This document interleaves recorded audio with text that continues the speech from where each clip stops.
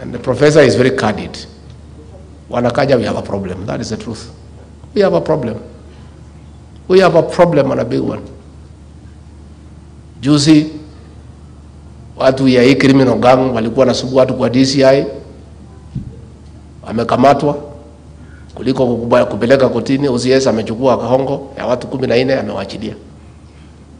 Ati mnataka tukae na mtu kama huyo? How? At a station commander has powers to do whatever he wants. In which country? Which one? Hii Kenya William Ruto hii? Hapana, tafadhali tusilete mchezo kwa kazi. Hakuna haja. I want to speak to these officers because I was one of them. Na hii kazi president aninipatia because ninaielewa kidogo. I don't know too much. I'm a bit rusty. I've been away for too long. But I have a slight idea. The station commander is the center of police operations. And everything revolves around the station commander. That's why you are in this meeting. A police station is as efficient as a station commander. A police station is as rotten as a station commander. A police station is as corrupt as a station commander. It all boils down to leadership. A station commander defines what happens in that station.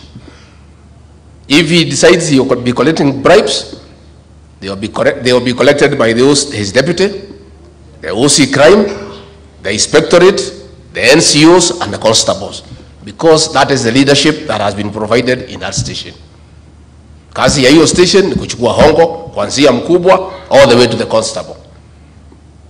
If the station commander decides that in the station there is no corruption, there is no bribery, the deputy station commander will not collect bribes. The OC crime will not collect. The NCOs will not. The constables will not. What am I saying? On illicit brews and drug abuse and other crimes will solely be in the hands of the station commander, and the success or failure of it will be your marking scheme. And there is no station commander who has failed in one station will be taken to lead another one. No. It's not possible. We went to Bomet, to Kericho with the president for a Thanksgiving service. On a Sunday at 10, half the congregation was drunk. Hawa kina serenda walikuwa wanaangalia chini kwa sababu ya aibu. So, kuuliza, all the station commanders wako na mabaa, wanachukua protection fee. So hii shida hawezi isha. President kaniuliza sasa, hii nchi, am I the president of this country? Nikamwambia, Your Excellency, ni wewe president. Akaniuliza na deputy ni nani? Nikanyamaza. With the shame and embarrassment. I was so embarrassed. How? So what we are saying, we have come here today to saidiane. Na hakuna mtu wako na ubaya na mtu mwingine. We want a new beginning. We know you are badly deployed.